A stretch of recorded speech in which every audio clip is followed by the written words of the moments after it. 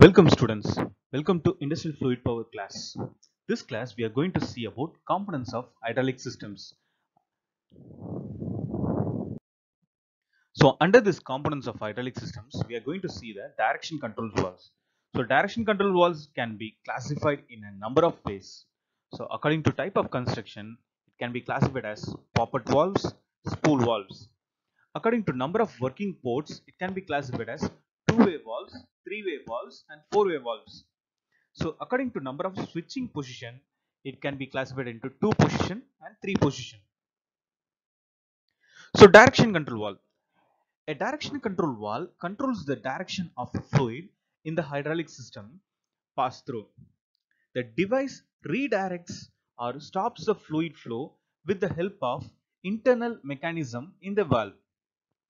Valves contains ports that are external openings for fluid to enter and leave via connecting pipelines. The number of ports on a direction control valve is usually identified by the term way. Now let's see the poppet valves. Directional poppet valves consist of a housing board in which one or more suitably formed seating elements, that is movable element in the form of balls or cones are situated. So this is the symbol. This is the diagram of illustration of poppet valves. Here you are having a movable elements. Either it may be in the form of balls or may be in the form of cones.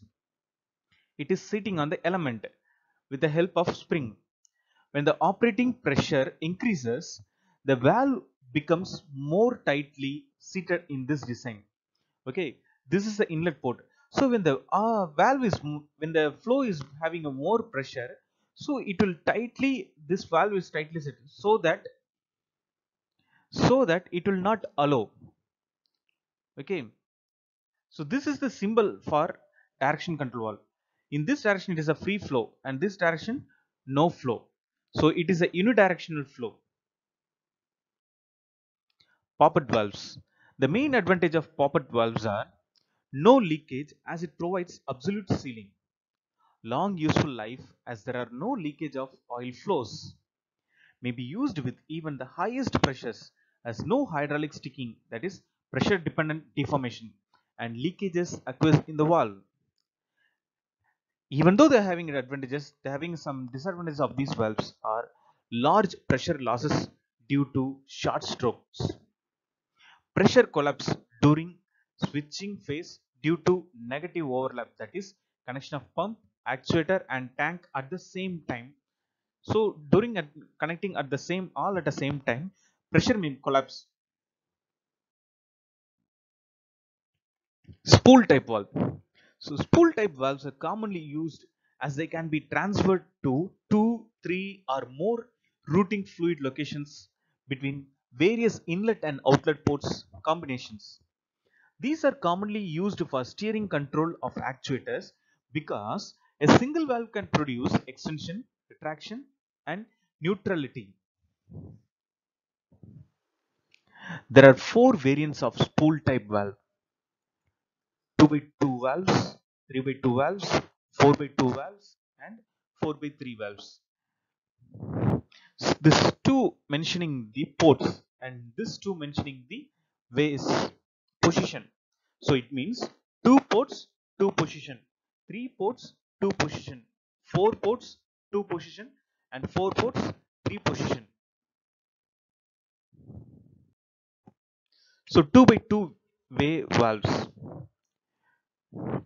So it is also considered as a two-way valves, also called as two-way valves. So two-way valves are also simple 2 positions on or off valves, but actuated by actuators such as solenoid actuators, hydraulic actuators, etc. So this 2 by 2 valve means 2 ports having 2 position. One position is on position and other position is off position. So this is a simple illustration of the 2 by 2 valves.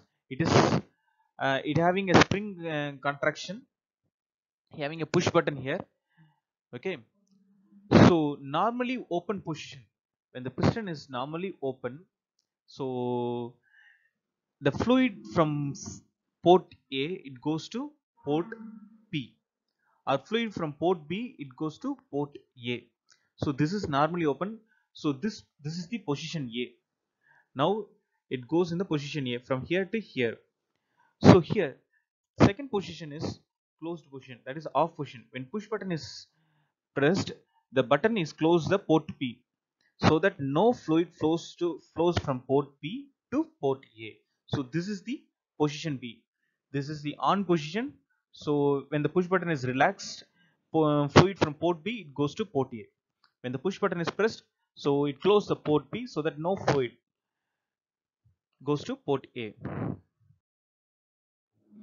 So next, 3 way valves, or it may be called as 3 by 2 valves. A directional control valve primary function is alternatively to pressurize and exhaust one working port is called 3-way valve. This is a direction control valve and its primary function is alternatively to pressurize and exhaust one working port. Okay. So generally these valves are used to operate single acting cylinders. 3-way directional valves are available for manual, mechanical, pilot, solenoid actuation. So these valves may be 2 position or 3 position. Okay. Most commonly they have only 2 position, but in some cases in neutral position may be needed. These valves are normally closed valves, that is the pump port is blocked when the valve is not operating. The 3-way valve ports are inlet from the pump. Working ports and exhaust to the tanker. 3 ports are generally identified as follows. What are the 3 ports? P, it represents the pressure or the pump port. A or B, it is a working port, and T, it is a tank port, that is a return to tank. So now consider this port P, port A and port T. First, normally open condition. So having a 3 ports and 2 position. One position is normally open and another is closed, no flow. Either no flow or cross flow. So first position, when the piston is in normal position, when the piston is in normal position, so this spring is expanded so that it closes the port T, so that the fluid from port P it goes to port A. Okay, port A means it goes to the from port A it goes to actuated the cylinder. And in the knob, so it got from P, the symbol is like this side spring actuated, this is a button. So from port P to A, here port T no flow, and when the button is pressed, so that this spool close the port P. So this in this position the fluid from port A it returns to port T. So when the spool push button is pressed, so that it presses the cylinder also, this inside spool also. Okay, so that what happen, it will press that, so the return oil from port A it goes to port T. So this is in the position 2. Now this position 2 there is no flow for port P and there is a flow between port A to port T.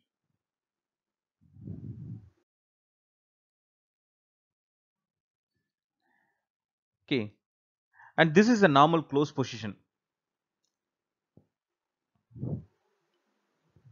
So in this position, when initially port P is closed, so return oil from port A to port T, and in second position, this port T is closed, so that fluid from port P to port A.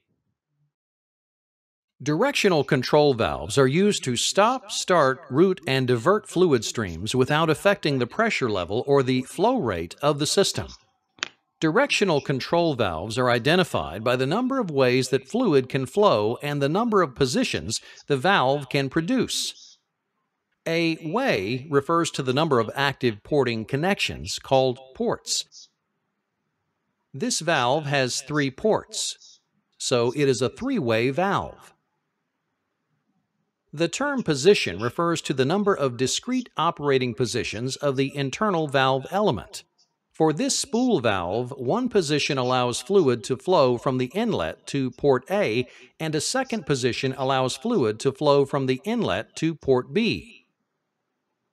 Therefore, this is a two-position valve. This spool valve has two ports and two positions.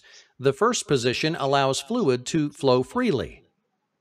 The second position blocks both ports. Even though both ports aren't physically blocked, the lack of fluid entering the pressure port also prevents fluid from exiting outlet port A. Therefore, both ports are defined as blocked, making it a two-way, two-position valve. To simplify fluid system drawings and schematics, all valves can be represented graphically. Boxes, sometimes called envelopes, are used to indicate the number of valve positions. Since this is a two-position valve, its graphic representation has two adjacent boxes. Continuous lines are used to indicate fluid flow between ports. For complex valves, the ports may also be labeled. The input port is typically labeled P for pressure. Outlet ports are typically given alpha characters starting with A. Other times, the letter stands for the destination of the fluid. For instance, the letter T would indicate a port that is connected to a tank. This is a fairly simple valve, so port labels are not required. A solid arrow indicates the direction of liquid flow. The first position of this valve allows fluid to flow from the pressure port to port A, so an arrow is drawn in the first box to indicate fluid flow. A T indicates that a port, or way, is blocked or closed. This valve's first position has no ports blocked, but its second position blocks both.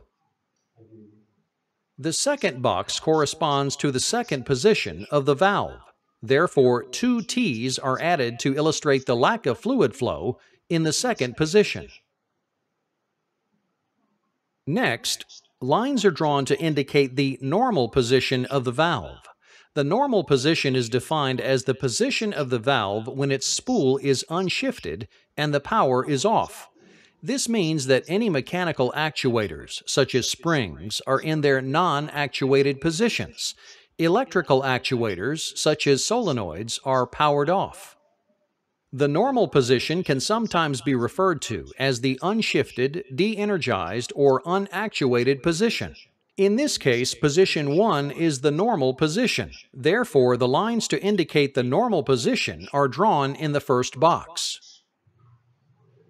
On a hydraulic schematic, the lines that indicate the normal position will be connected to other devices in the system. Valves that do not have mechanical or electrical actuators do not have a normal position because they must be manually moved. When shifted, they remain in that state until manually shifted to another position. The terms normally opened and normally closed are used to describe the condition of a valve when it is in the normal position. For this valve, the normal position is position 1, which allows unrestricted fluid flow through the open ports. Therefore, this valve is a normally opened valve. Additionally, this valve is a spring return valve, meaning that after it is actuated, a spring returns the spool to the normal position. A spring symbol is placed next to the block representing the normal position. Actuators used to change valve positions can be mechanical, pneumatic pilot, or electric solenoid. To complete the diagram, the primary actuator symbol is placed on the other end of the graphic symbol. In this case, the actuator is a push button. Mechanical actuators change valve positions with springs, push buttons, plungers, levers, and cam rollers. Pneumatic pilots change valve position with a pressured air signal. Electric solenoids that change valve positions by directly moving the valve element are called direct solenoids. Electric solenoids that open small pilot valves and allow pressurized air to move the valve element are called solenoid-controlled pilot operators. Here is a similar valve to the one previously shown. It has two ports and two positions, so it is also a two-way, two-position valve. To illustrate the differences with this valve, let's build its graphic symbol. It is a two-position valve, so the graphic symbol will have two adjacent boxes. This valve also has two ports. However, in the normal non-actuated position, both ports are blocked. Therefore, it is a normally closed valve. When the valve is actuated, fluid is allowed to flow from the pressure port to port A. A spring returns the valve to its normally closed position, and a push button actuates it to the open position. Therefore, this valve is a two-way, two-position, normally closed, spring return, push button operated valve. While it is similar to the previous example, the differences in the normal position make it a distinctly different valve. The most important applications in fluid power for three-way valves are for directional control. Here we have a typical three-way valve with two operating positions. This valve has an inlet port P, exhaust port E, and output port A. In its normal position, inlet port P is blocked and outlet port A is connected to exhaust port E. The second position allows fluid to flow from the pressure port P to outlet port A and blocks exhaust port E. The valve is also spring return and push button operated. Here is another three-way, two-position valve. This valve also has an inlet port P, exhaust port E, and output port A, but they are in a different configuration. In its normal position, exhaust port E is blocked and fluid flows from pressure port P to outlet port A. The second position, pressure port P, is blocked and allows fluid to flow from outlet port A to exhaust port E. The valve is also spring return and push button operated. Three-way directional control valves have many applications in fluid systems. One of the most common applications is for the control of single-acting cylinders. In this application, fluid is pumped from a tank to pressure port P. With the valve in the normal position, fluid is blocked. When the valve is actuated, fluid flows from pressure port P through outlet port A to the cylinder. The cylinder extends and remains extended until the valve changes positions. When the valve de-energizes, the spool returns to position 1, pressure port P is blocked, and exhaust port E is opened. The cylinder retracts and fluid flows from the cylinder through port A and out exhaust port E. From there, the fluid returns to the tank. Here's a graphical rendering of the same system using symbols as they would appear on a schematic diagram. Two- and three-way control valves are ideal for use as directional control valves to operate cylinders or hydraulic rams, filling and draining tanks, as mechanical brakes, and even in vacuum systems. Their versatility is vital to the successful operation of many different fluid systems.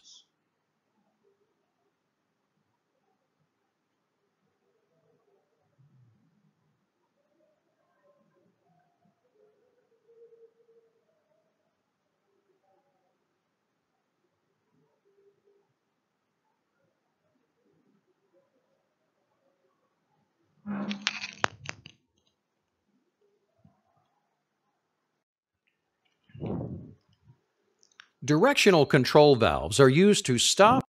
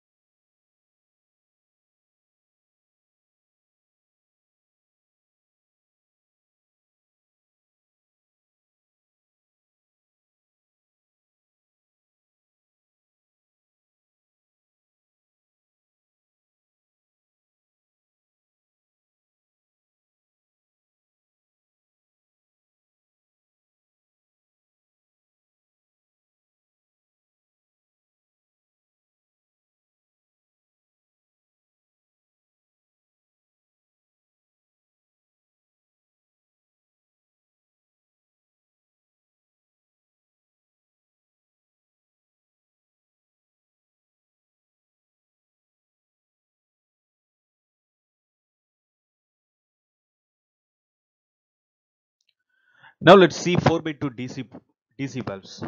So this 4-way 2 position valve has two working position.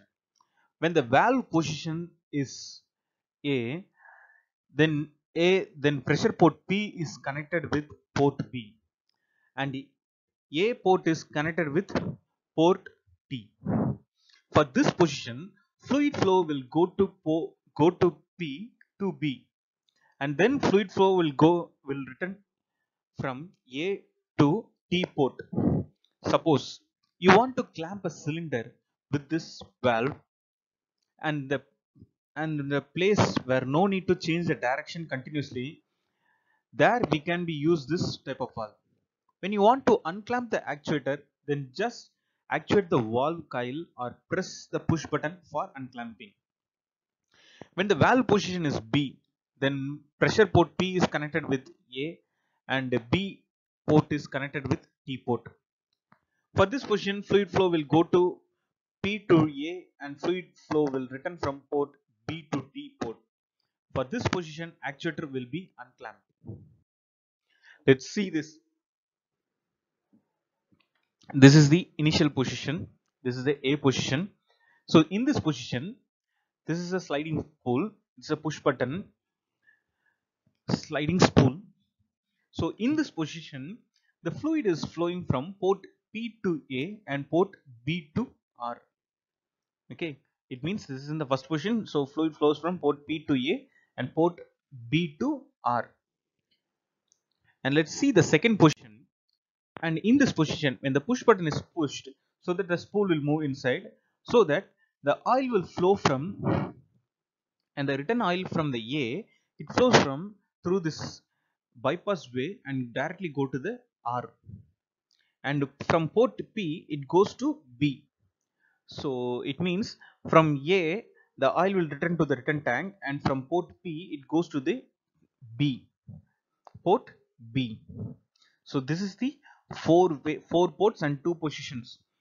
One position is a direct position and other position is a cross position. So what are the four ports? A, B and P are. P is the pressure port, R is the return tank, and A and B are the actuators, two ports. Now let's see the 4 by 3 DC valves. It means 4 ports, 3 position DC valves. So there is 3 working position in 4-way 3 position direction control valve. This valve is using to move the actuator in forward and reverse. When the spool in center position, then port P is blocked. That means fluid flow is stopped. So here you having a direct position, forward motion and reverse motion, and one is a flow stop motion, that is a hold position. If spool moves to right side, then A port will be connected with P port and B port will be connected with T port. If it happens, cylinder will move forward, and when the spool moves to the left, then P port will be connected with B port and A port will be connected with T port. If it happens, the cylinder will move reverse. The diagram above is a closed center direction valve diagram. Okay, so now in this position, the initial position, the port P and A are connected and port B and R are connected. So through port P, the fluid flows to A, and through port B, the fluid flows to the return tank R. So now we are in the first position. It means from port P to A and from B to R. You can see the flow.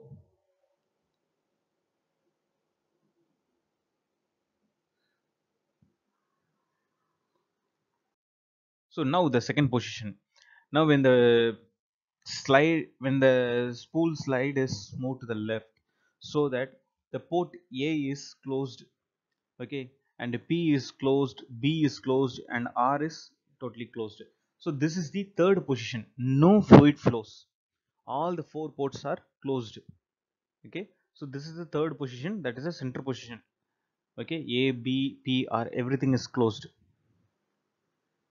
Nothing movement. So let's go into see a one small animation regarding this direction control valve. Welcome to Lunchbox Sessions, bite-sized industrial training. Hello, this is Carl from LunchboxSessions.com, and today we're going to be having a look at directional control valves. This will be part 1 of 2 on directional control valve basics. We will be looking at 4-port directional control valves that feature a blocked P-port when in the center or neutral position. 4-port directional control valves typically have the 4 labels P, T, A, and B. The P-port is for supply from the pump, the T-port is for the return to tank or reservoir, and the A and B ports are typically known as the work ports and are connected to the cylinder. Let's get started with a 4-port 2-position valve that does not have a center position. On the symbol, you see P to A porting to extend the cylinder and P to B porting to retract the cylinder. On the actual valve spool, you will see a cylindrical spool sliding inside of a cylindrical valve bore. The spool has large diameter areas called lands and smaller diameter areas called undercuts. This valve, with its 4 ports and 2 positions, is popular enough to extend and retract a cylinder, but does not allow the user to stop the cylinder mid-stroke. The spring inside this particular valve returns the valve spool to the P to A position whenever the lever is released. Notice that the relief valve is taking care of limiting maximum system pressure whenever the cylinder is deadheaded against the fully extended or fully retracted position. Now let's change to a 4-port 3-position valve. In the symbol, you can see that a center position has been added along with a second spring. The 2 springs in the symbol mean that the valve is spring-centered. Notice that the P-port is blocked when in the center position. The relief valve is limiting system pressure. The A, B, and T ports are also blocked, making this a closed center valve. The machining of the valve spool shows that lands are blocking the A and B ports. The P-port comes into an undercut on the spool, but flow cannot move to any other port, so therefore the P-port is blocked.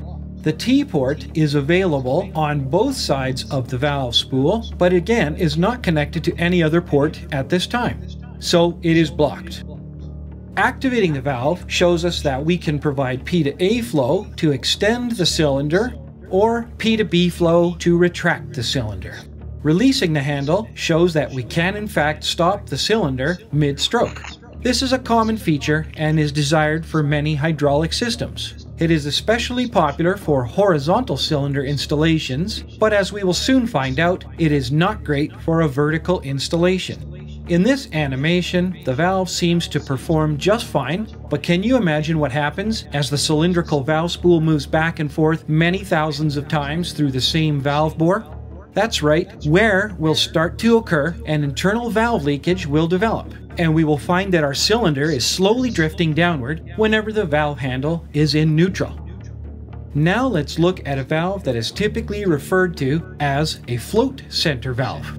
Just as before, the P-port is blocked at center position. However, the A, B, and T ports are all now connected together. Notice that the lands on the spool have been machined back to allow the B port and the A port to connect to tank during the center position. If you are watching the cylinder, you will notice that it fell all the way to the bottom. The float center literally leaves the cylinder floating freely.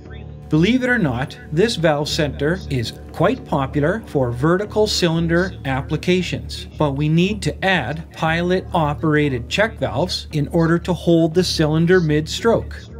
The small diameter pilot lines are not continuous flow lines.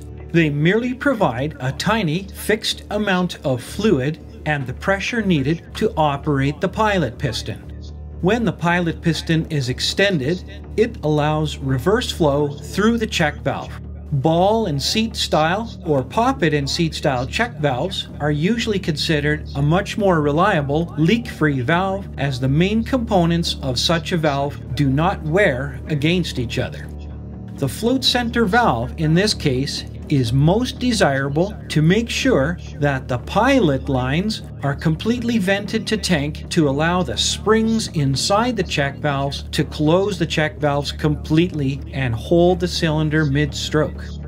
In both of the 4-port, 3-position directional control valves that we studied, the closed center and the float center, the P-port was blocked.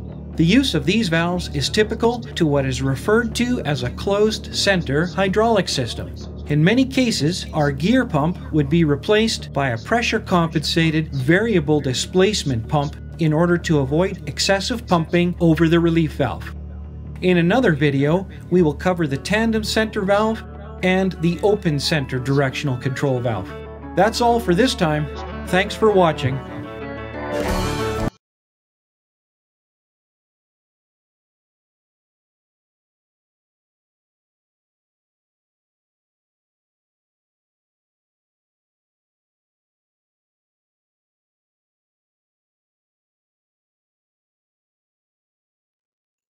Thank you, students. Thank you for watching this video. We'll see you in the next class.